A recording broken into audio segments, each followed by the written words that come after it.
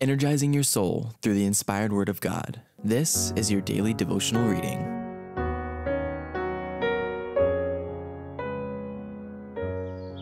Our High Calling, a devotional by Ellen White, March 5th, the perfect work of patience.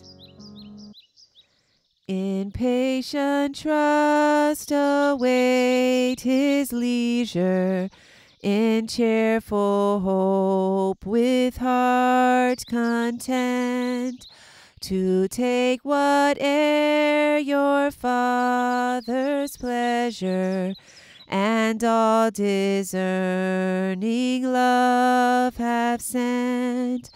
Doubt not your inmost wants are known to Him who chose you for His own.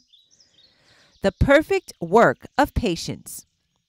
Knowing this, that the trying of your faith worketh patience, but let patience have her perfect work, that ye may be perfect and entire, wanting nothing. James chapter 1, verses 3 and 4. The apostle says we succeed in the grace of temperance, that we may add patience.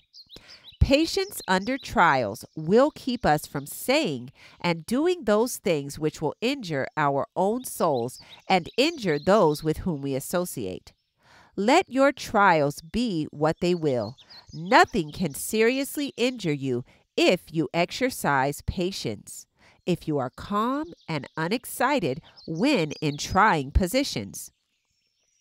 We can see the wisdom of Peter in placing temperance to be added to knowledge before patience.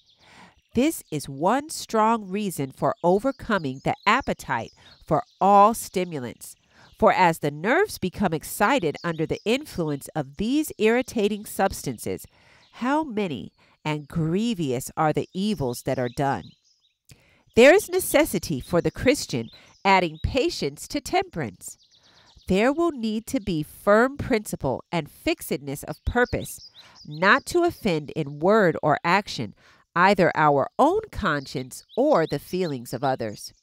There must be a rising above the customs of the world in order to bear reproach, disappointment, losses, and crosses without one murmur, but with uncomplaining dignity. A petulant, ill-natured man or woman really knows not what it is to be happy.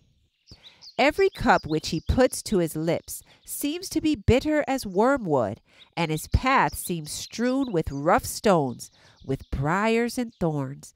But he must add to temperance patience, and he will not see or feel slights. Patience must have its perfect work, or we cannot be perfect and entire, wanting nothing.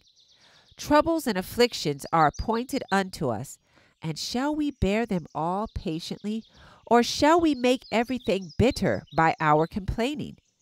The gold is put in the furnace, that the dross may be removed. Shall we then not be patient under the eye of the refiner?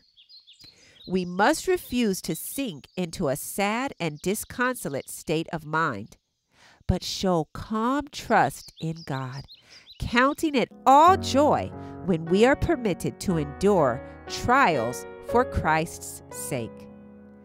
Our High Calling, March 5th. I encourage you to be ye doers of the word and not hearers only. Thank you for listening, and be sure to join us tomorrow for your daily devotional reading.